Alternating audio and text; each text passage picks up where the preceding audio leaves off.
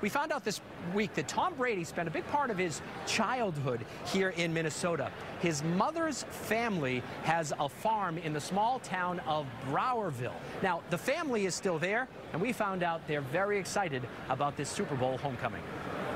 That really is my roots, and it's very much a part of who I am. You can tell that Browerville, Minnesota is a very special place for Tom Brady. My mom lived here for 18 years, and I was very lucky to come back here every summer in the winter sometimes. In fact, some of his family still lives there.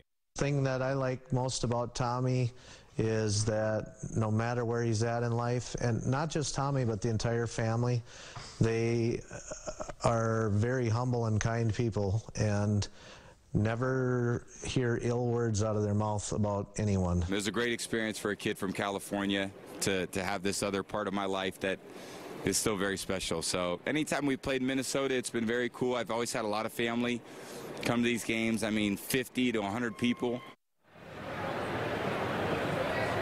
And Tom Brady said this week that he really enjoys fishing, that he could spend the whole day out on the water fishing. Of course, he's got some other things to take care of this weekend instead of fishing. You know,